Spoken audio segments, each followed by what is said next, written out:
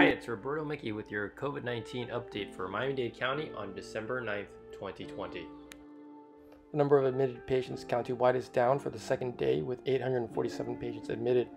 The disparity between the new daily cases and the Miami-Dade hospital census continues, which is good news for South Florida.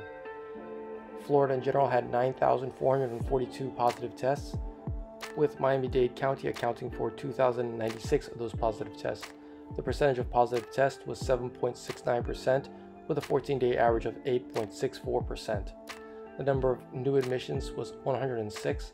Discharges outpaced admissions 146 to 106, and ventilators are still readily available with 554 countywide. This is the Miami-Dade.gov website giving information on the data from Miami-Dade County. And this is the Broward County website giving similar data. And this is the Washington Post website with some of the graphs that we used. Everyone out there, stay safe, wear a mask, and if you like this video, hit the like button and hit the subscribe button and help out the channel. Thanks a lot.